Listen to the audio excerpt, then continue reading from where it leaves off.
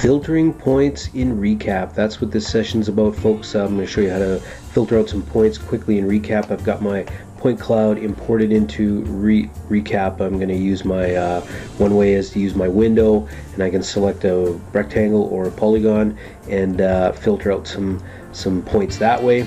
And I can select highlight a region there, and I can create a region so I can kind of save that for later on if I want to go back and find that region. I can also filter out points based on the region as well.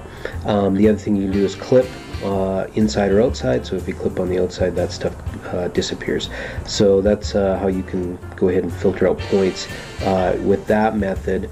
Notice if you come over to your layers section here, you can go to your scan regions, and your region that you saved earlier will be saved, and you can turn off one region and then select on another region if you like to show you all of the data available. Now, another way to filter out points is using the limit box. So you can use the limit box and select edit, and what you can do here is take a look at your box here. It's this three-dimensional box in which you can change the X, Y, and Z widths and heights on this to filter out points. So you can see as I move my box forward, it filters out points.